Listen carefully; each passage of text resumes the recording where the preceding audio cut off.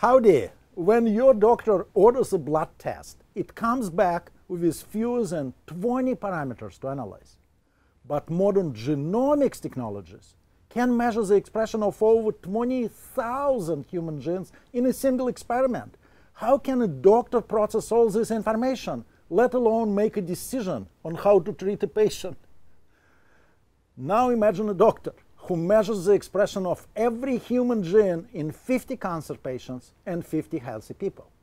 The doctor gives this data to you, a computer scientist, but doesn't tell you which of the 100 data sets correspond to the 50 cancer patients. Why does the doctor hide from you which data correspond to cancer patients? Because if you can correctly separate all data into healthy and cancer clusters in a blind experiment, that you can potentially determine whether a new patient has cancer just from that patient's gene expression data. Perhaps your diagnostic can identify cancer even before the patients show any symptoms of cancer.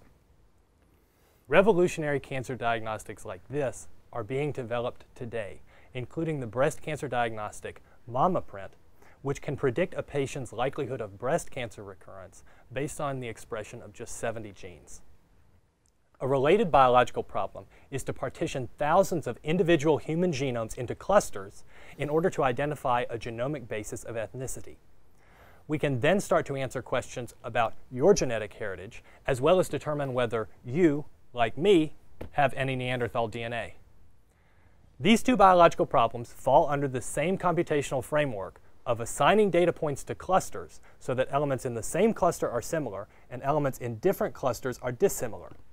This problem may seem simple, but it quickly becomes a major challenge when we attempt to apply clustering methods to biological problems, which range from finding genes responsible for the circadian clock to clustering yeast genes in order to determine which ones are responsible for winemaking. We hope that you will join us in this class to learn about these challenges of clustering biological data. Although these instructors may appear crazy, they are not quite as mad as they look. Dr. Pavel Pevsner is a distinguished professor of computer science at the University of California, San Diego, and a leading authority on bioinformatics. He's dressed this way because he sometimes thinks that he's a sheriff of bioinformatics, a frontier discipline underpinning the digital revolution in biology and personalized medicine. Dr. Philip Campo is an assistant professor of computer science at Carnegie Mellon University.